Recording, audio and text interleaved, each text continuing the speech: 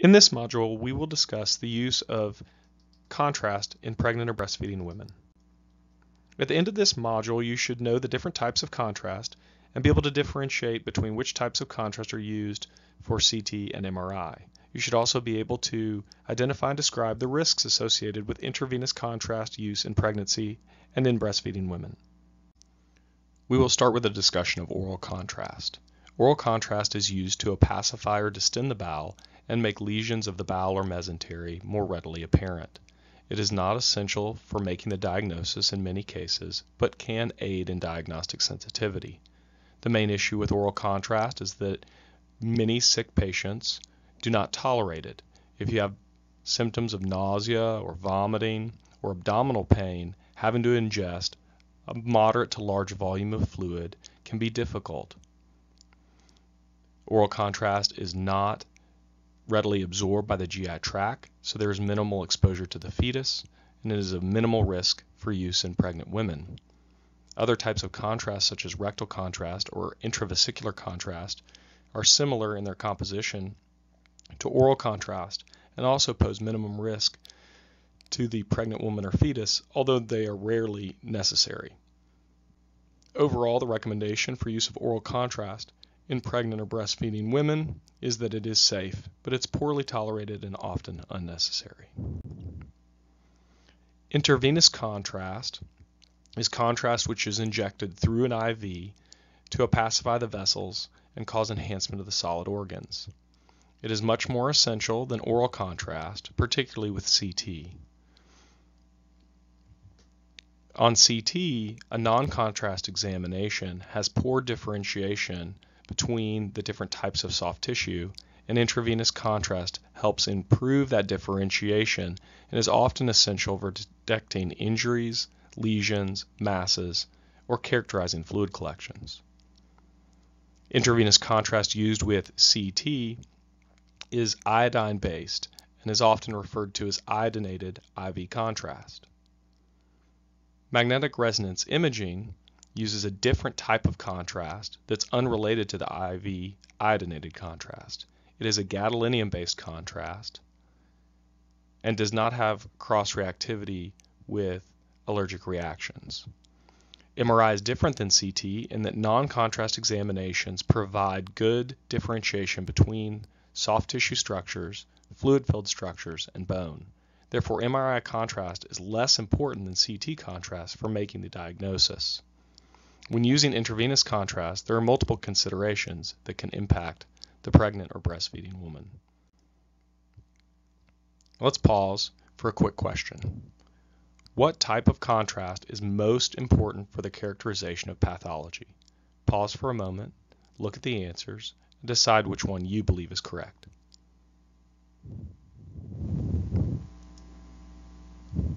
The correct answer is B.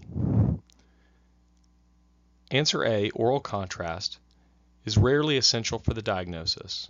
It can help with diagnosing bowel perforation, but is not essential even for the diagnosis of bowel perforation.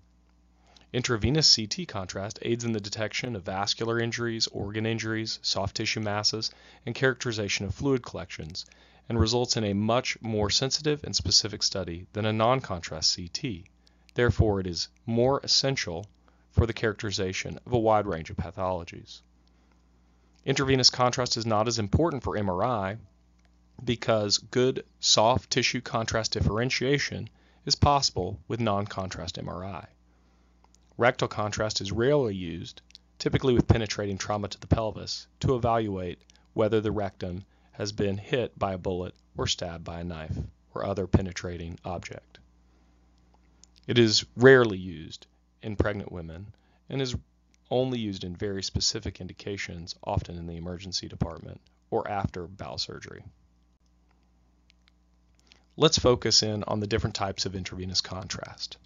Iodinated IV contrast, which is used with CT examinations, is often essential for characterization of a wide range of pathology. When we think of the use of IV contrast in pregnant women, the risk to the mother is similar to baseline risk in a non-pregnant woman. The most common adverse reactions include nausea, vomiting, flushing, and pain at the injection site, and tend to be minor. The serious adverse reaction is often an allergic reaction. We know that allergic reactions can be dangerous, and we can treat these with pre-medication, which will be discussed on a future slide. Intravenous iodinated contrast poses minimal risk to the fetus. We do know that it crosses the placenta, it enters fetal circulation, and the fetus is exposed to the iodinated contrast. There is no evidence of teratogenesis or mutagenesis from IV contrast in multiple retrospective studies. There was a theoretical concern for exposure of the developing thyroid to iodine from intravenous contrast. However, there is no documented evidence of harm or cases of hypothyroidism related to intravenous contrast exposure to the fetus. In breastfeeding women, there is no need to stop breastfeeding after the administration of intravenous contrast, as very little of the IV contrast is secreted into the breast milk, and what little is secreted into the breast milk is poorly absorbed by the infant's GI tract. Overall, intravenous iodinated contrast for CT examinations is very low risk. We do like to avoid the use of contrast in pregnant women unless it's necessary, but with CT, it is often necessary. The most common time that you'll be using intravenous iodinated contrast in a pregnant woman is for a CT-PE protocol. Gadolinium intravenous contrast is used for MRI examinations. It is of a different composition and has different risk factors compared to intravenous iodinated contrast. When thinking of the pregnant woman, there is no substantial increased risk over the baseline risk with use of intravenous gadolinium contrast. As long as the patient's renal function is normal and their glomerular filtration rate is above 30, intravenous contrast is safe to the mother.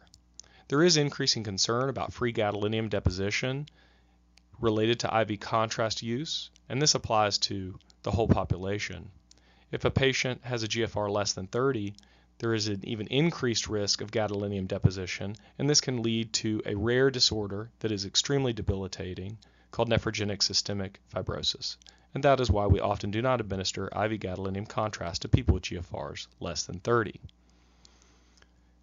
The fetal risk of administration of IV gadolinium contrast is relatively unknown and poorly studied.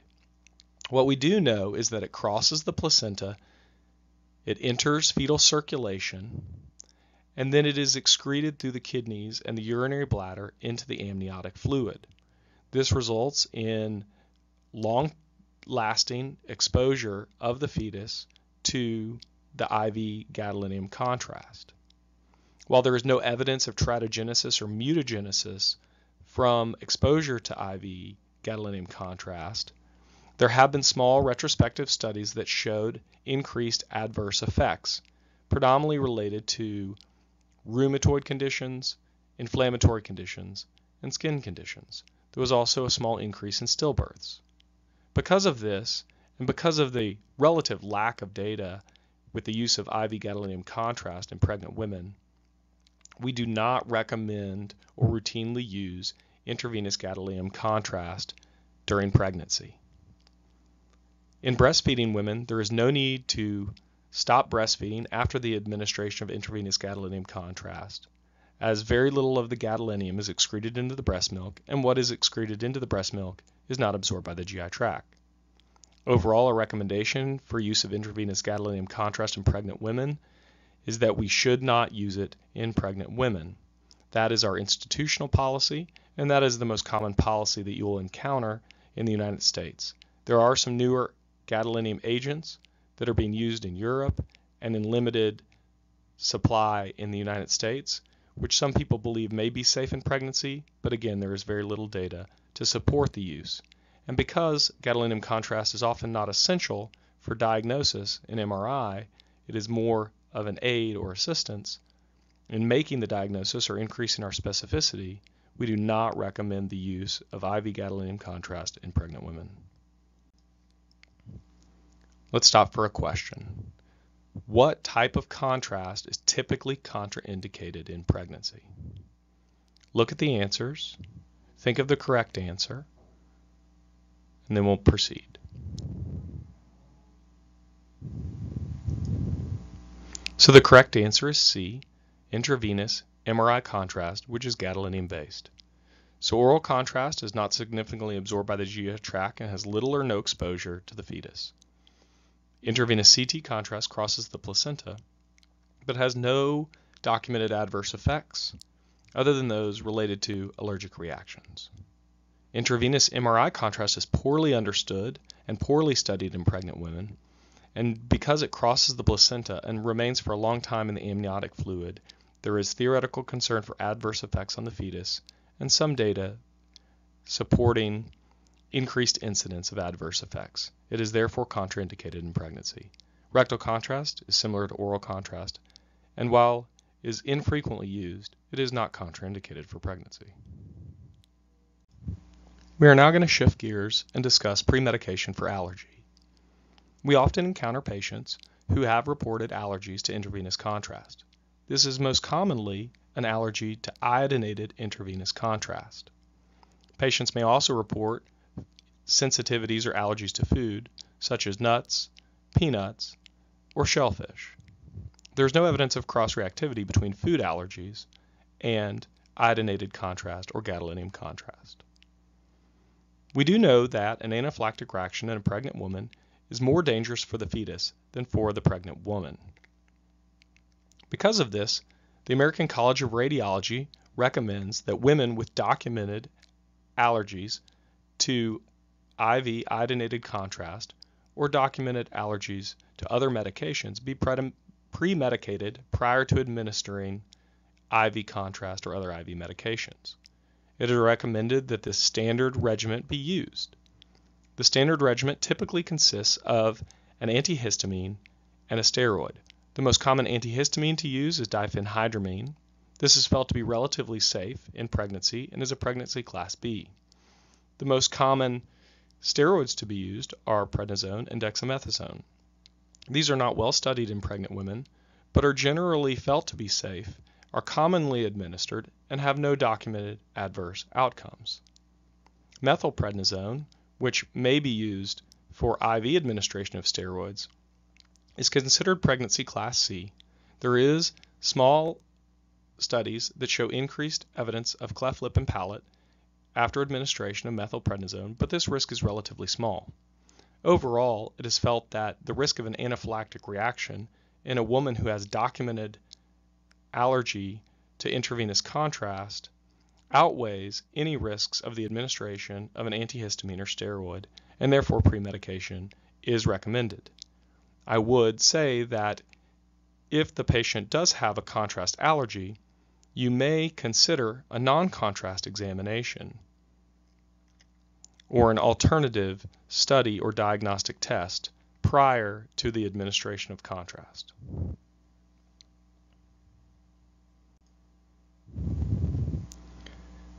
The ACR recommends pre-medication of pregnant patients with a documented allergic reaction to a specific IV contrast prior to administration of that contrast.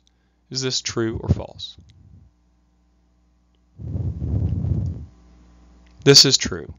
So while there may be risks to the fetus from steroid administration, the current opinion is that the risk of anaphylaxis for the fetus is greater than the risk of steroid administration. In summary, oral contrast has no increased risk in pregnant women compared to non-pregnant women, and there is no risk to the fetus. Intravenous CT contrast, which is iodine-based, is safe unless there is a known allergy.